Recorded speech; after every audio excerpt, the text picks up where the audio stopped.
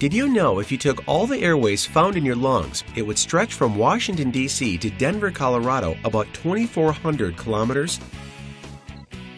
Lungs play an important role in breathing and the respiratory system. The respiratory system is an integrated set of organs involved in the intake and exchange of respiratory gases. The respiratory system includes the nasal passages, larynx, trachea, bronchial tubes, and lungs. The respiratory system's main function is carry out gaseous exchange. Inhalation provides air to the lungs and their alveoli.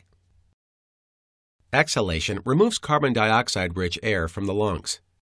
In vertebrates, this exchange is necessary for aerobic cellular respiration, which provides energy for cells to function.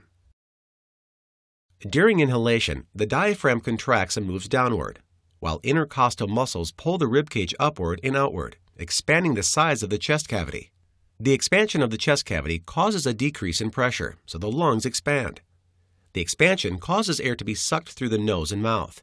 The air travels down the throat and into the windpipe, or trachea. The trachea divides into air passages called bronchial tubes. The bronchial tubes divide into smaller air passages called bronchioles. The bronchioles end in tiny balloon-like air sacs called alveoli. Your lungs have over 300 million alveoli. A web of tiny blood vessels called capillaries envelopes each alveolus, where gas exchange occurs. Oxygen from the inhaled air diffuses into the blood through the thin walls of the alveoli and the enveloping mesh of capillaries. At the same time, carbon dioxide waste in the blood diffuses from the capillaries into the air sacs from where it is exhaled.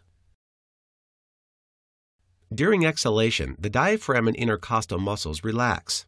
The chest cavity reduces in size. The reduced size increases air pressure in the chest cavity. This higher pressure forces air out of the lungs. It leaves the way it came, through the windpipe and out of the nose and mouth.